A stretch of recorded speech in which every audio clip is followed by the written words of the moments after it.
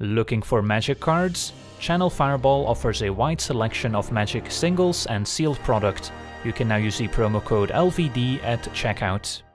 Hello and welcome to another Magic Arena gameplay video. Today we're taking a look at another standard deck, and today's deck is called White Weenie, but you might notice a little asterisk near the white, and that is because we are playing Obosh, the Prey Piercer, in the companion slot, and Obosh is not exactly a white card, the 5-mana companion from Ikoria that we can play as our companion if our starting deck contains only cards with odd converted mana costs and land cards.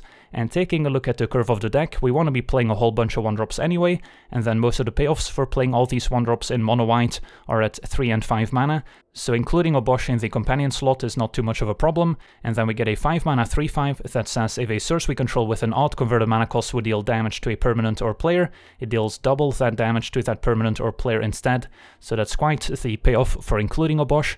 Tokens have an even converted mana cost, so those won't count for Obosh's ability, but everything else in this deck is fair game. So the biggest drawback of including Obosh, of course, is the mana cost. Casting a hybrid black and red creature in a mono white deck is not the easiest, so in order to help us cast Obosh, we've got 4 copies of Godless Shrine and 4 Sacred Foundries. So these are the major drawbacks of including Obosh in the companion slot. We might take 4 to 6 damage per game in order to play all these shock lands untapped, so we'll find out in today's games whether or not that's worth it. And then taking a look at the rest of our deck, we've got a whole bunch of 1-drops, and then the major payoffs here for playing all these 1-drops at 3 and 5 mana. We've got Basri, the new Planeswalker from M21, starts out at 3 loyalty, and the +1 ability puts a +1/+1 counter on up to 1 target creature, and it gains indestructible until end of turn.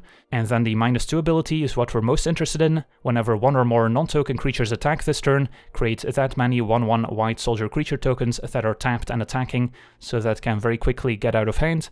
And then the -6 ultimate can also be game-winning if we can get to it.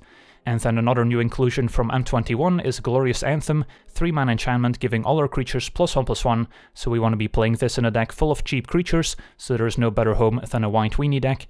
And then we're playing this over Heraldic Banner, which was in the deck before, which was also quite good since we could play it and play 1-drop in the same turn, so it was very mana efficient. But Glorious Anthem also pumps toughness, and it also pumps non-white creatures, so it will pump Obosh once we can play it. And then the other payoff for playing all these 1-drops is Venerated Loxodon, the 5-mana 4/4 Elephant Cleric with Convoke, and when the Loxodon enters a battlefield, put a +1/+1 counter on each creature that convoked it. So play pattern in this deck is turn 1 play 1-drop, turn 2 play 2 1-drops, turn 3 play any additional 1-drops that you might have stuck in hand, and then convoke the Loxodon, putting a +1/+1 counter on each creature that helped convoke it, so that can add a ton of power and toughness to the board at once.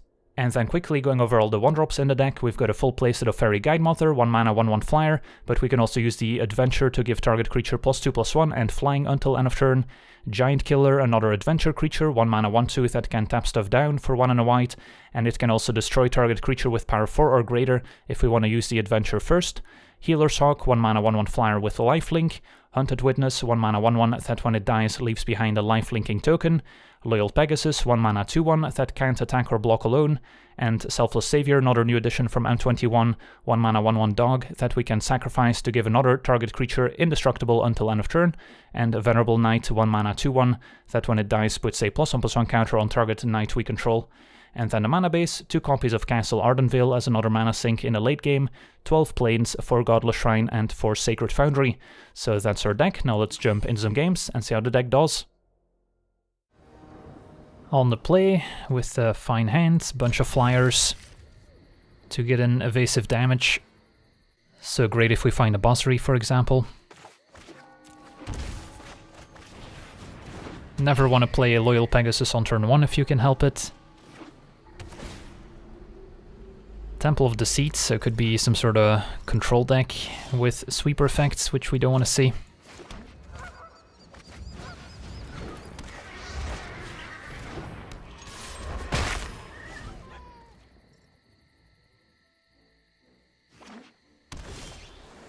A Loxodon. I can't attack with just a Loyal Pegasus, so I'll just convoke with everything.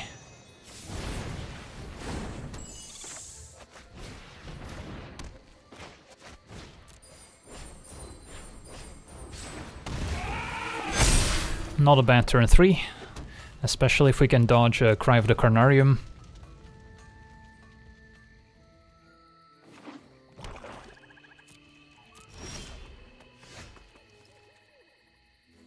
attack with everyone. And then don't really need to overextend into a sweeper, we'll just put Obosh in our hands.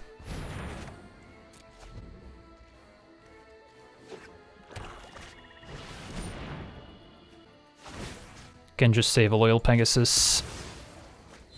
Loxodon survives, and we still have 7 damage. And there's Basri, just in time.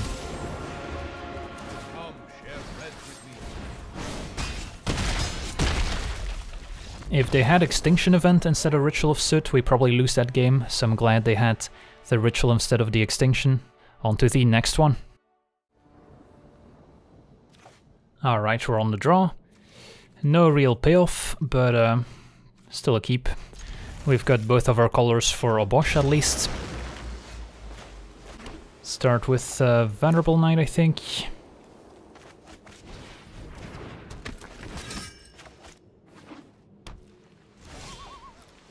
Alright, there's our payoff. So we'll hit for 2.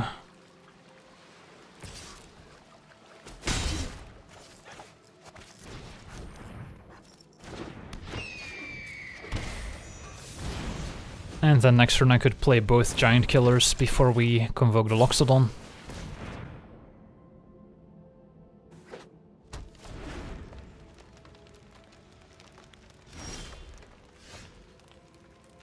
Can empty my entire hand. And then the Savior also makes it so we can potentially save the most important creature in play.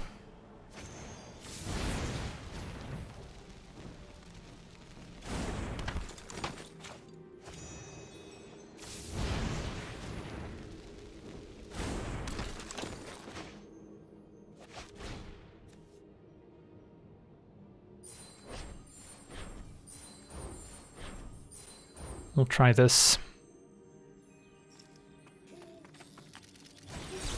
Alright, gets disputed. Fair enough.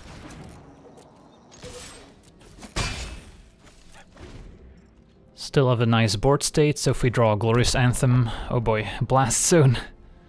Alright, there goes my game plan.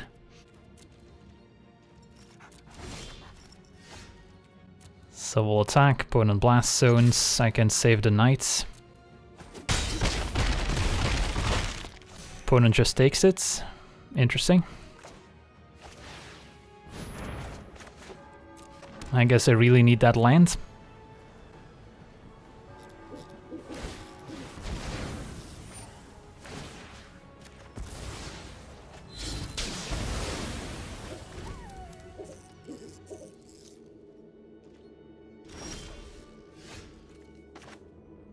If they have removal, they can punish me by using the adventure first, but I think I'm still kinda going for it here. Might just get countered instead.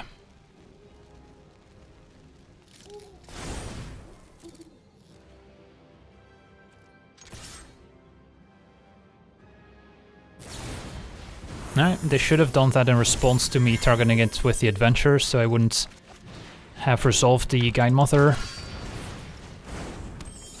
So we got a free 1/1 flyer.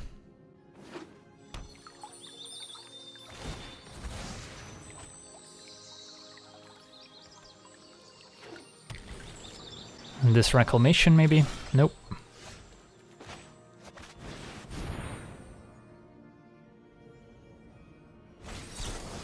Gets negated. Well, Obosh now would be lethal if they don't add anything to the board.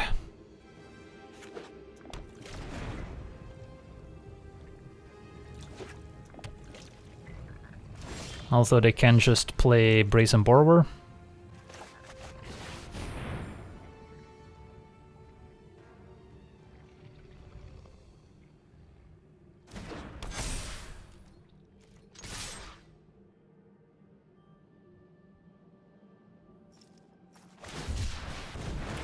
Three Shark from Typhoon can ambush the Guide Mother, fall to 3. Alright, so it's gonna be tough to deal those last points of damage.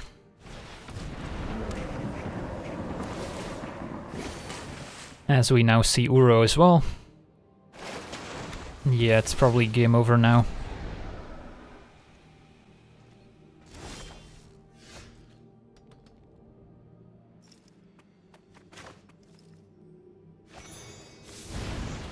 Just play Guide Mother and pass.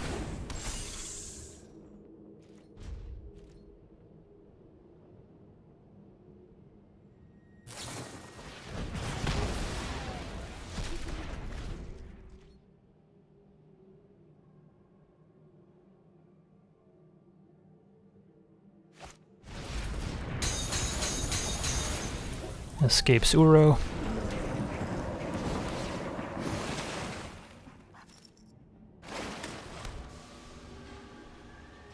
But the thing that really killed us was the blast zone.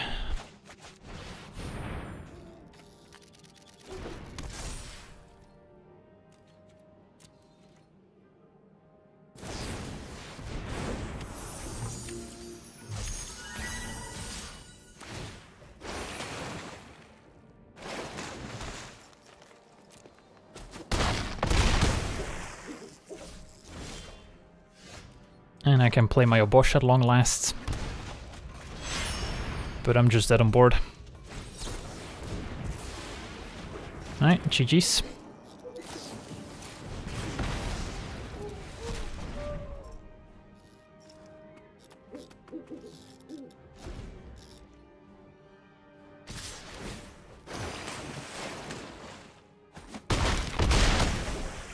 On to the next one.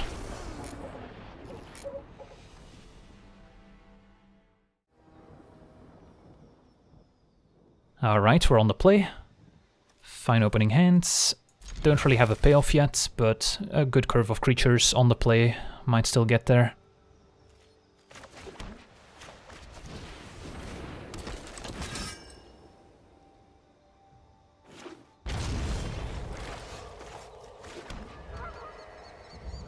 Then I could play Giant Killer to maybe tap down a blocker next turn. Or I can just play 2 1-mana flyers. I don't think I'll end up using the Guide Mother's Adventure here, but it is an option to keep it in hand.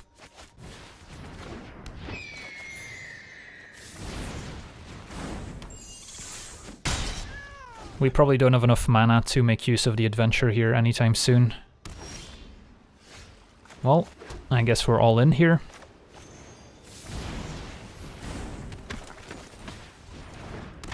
And then hope to draw a Glorious Anthem.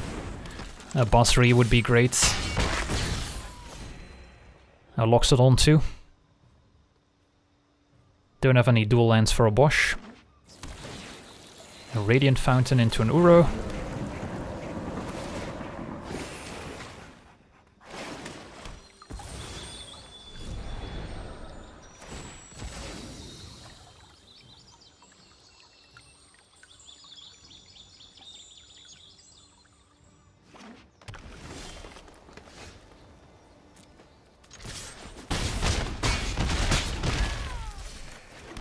Put Obosh in hands, can maybe start making tokens next turn.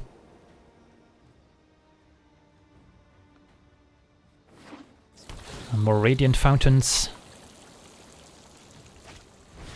And a Crisis for 3.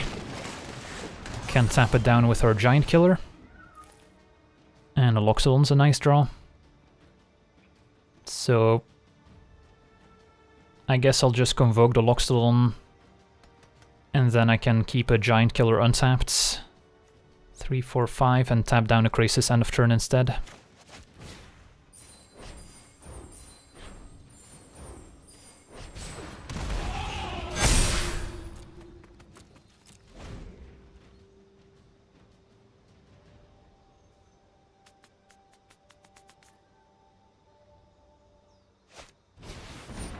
Narset's fine.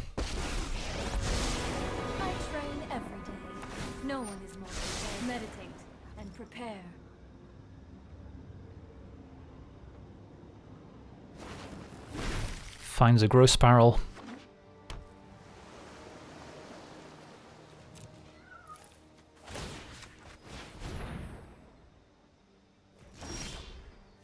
Alright, let's send everyone at our opponents. Let's see how much damage is this. 5, 6, 7, 8, 9, 10, 11, 12. So it is lethal if they don't have anything. And then I can make a token with Castle if they do somehow survive.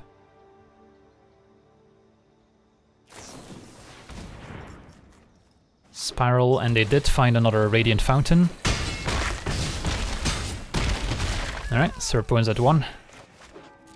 I'm also closer to casting my Obosh now with the Godless Shrine.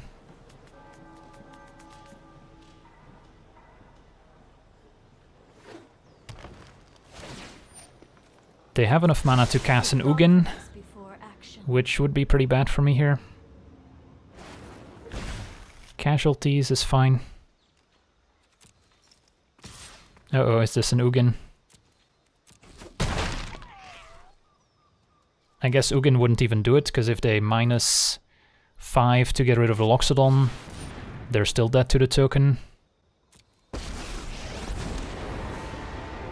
come bearing the wisdom of the ancients. Yeah, the castle is actually going to kill them here.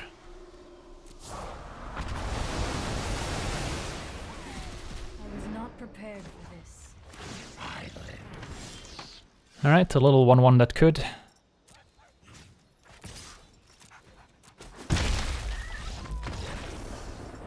Sweet, on to the next one.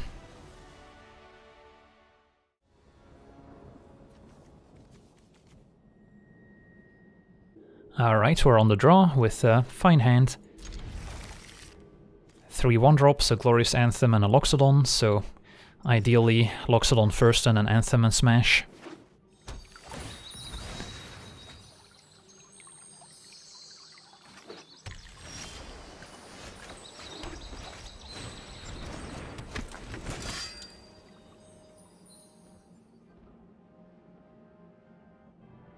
Facing a blue deck. Could it be a blue-green deck? No, Jeskai deck. Dismissal bouncing the Knight. Alright, so that's gonna slow us down quite a bit.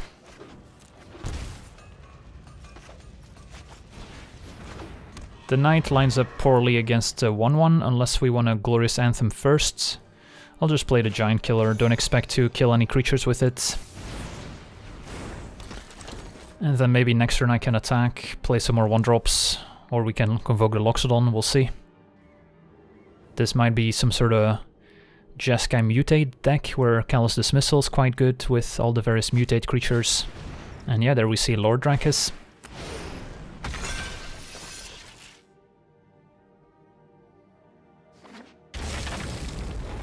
So we'll get a chance to convoke Loxodon, which is nice.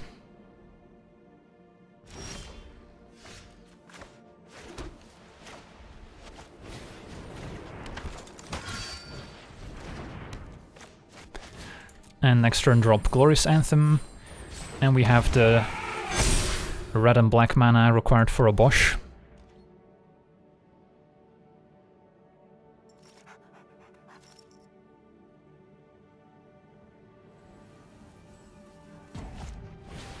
Dismissal the Giant Killer.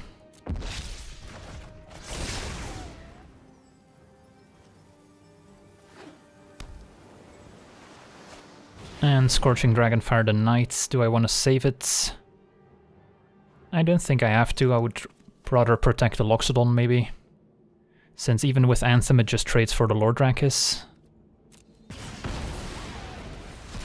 So I can Anthem attack with Pegasus and Loxodon. And replay Giant Killer. Basri's not bad. Probably better next turn than it is this turn after I get the Anthem down. Yeah, that way the Loxodon doesn't trade off here if they double block. Although I could have also used the +1 to make Loxodon indestructible. But I think this will work out fine. Maybe I can use the -2 next turn with Anthem already in play, making a bunch of attacking 2/2s, which is much more exciting than a couple 1/1s.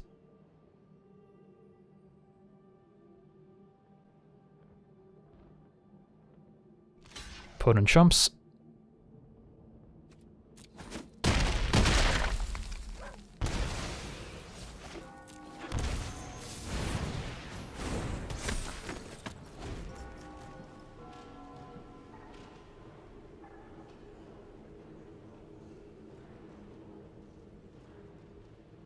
Opponent looking at the graveyard, maybe another mutate creature coming up. It's gonna be a Vadrok getting back something from the graveyard, and then they can also trigger the Lord Drakis' ability to put something back in hand.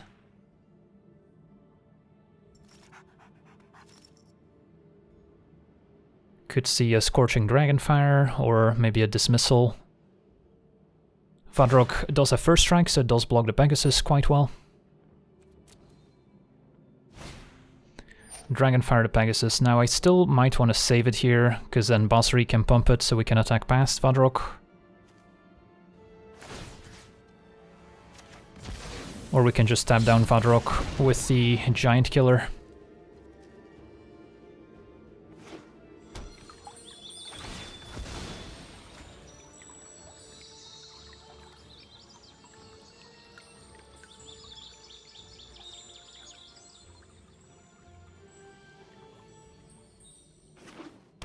Gets an island, hopefully no unsummons here. So I can tap down Vadrok and -2 Basri, which would be close to lethal, would put him to 1. But I think that's my play.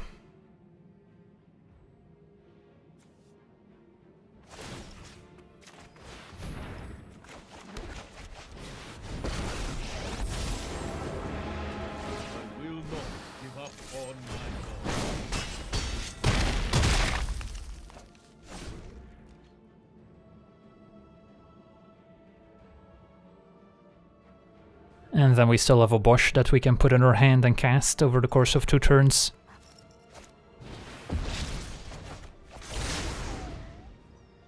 Now Giant Killer can just kill Vadrok too.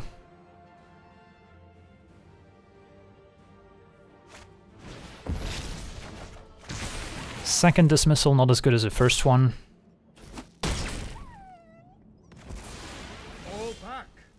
No, they still seem pretty dead here. And then our opponent packs it in, so cool Jeskai mutate deck from our opponent. I wasn't able to beat the Weenies. On to the next one.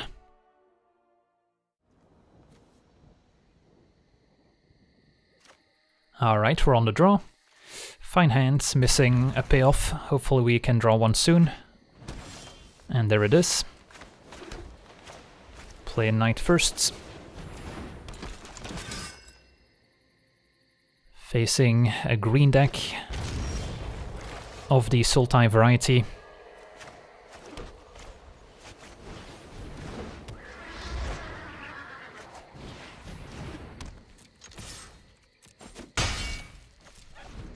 So we've got a lot of options next turn if we still have a couple creatures in play. Visionary, sure.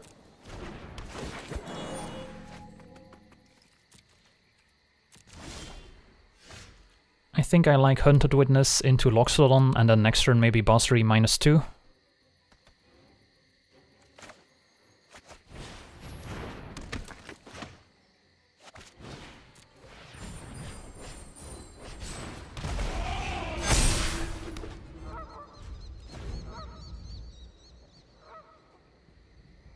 So we did draw the payoffs after starting out with a hand that didn't have any. And this sounds okay.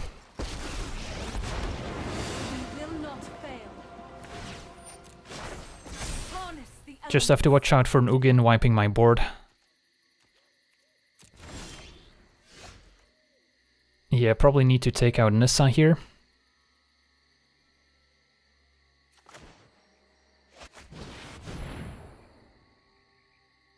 Because if they block Loxodon 6, 7, 8, 9, 10, I don't have quite enough to kill them on the spots.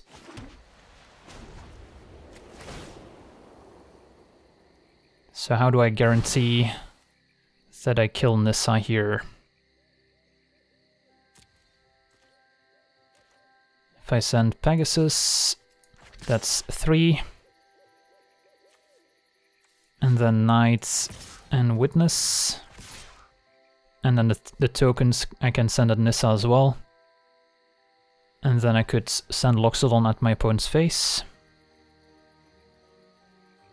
That way if they block the Knights, Nissa still dies. And then I have the option of blocking with Savior to protect Basri.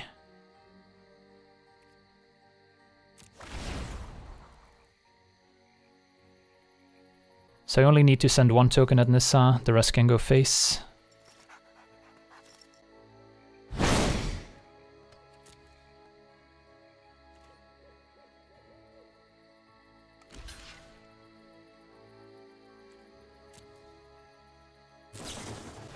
Growth Spiral, sure. So now we actually get a token from the Hunted Witness, which can protect Basri.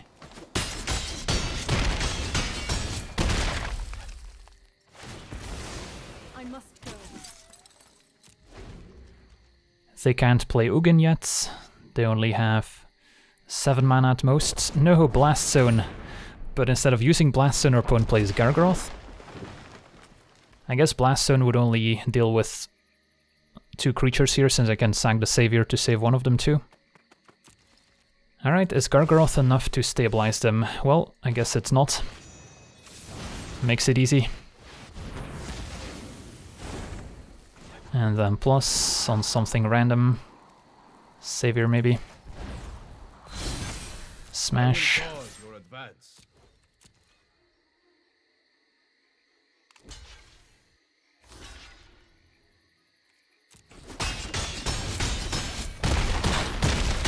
And that's game.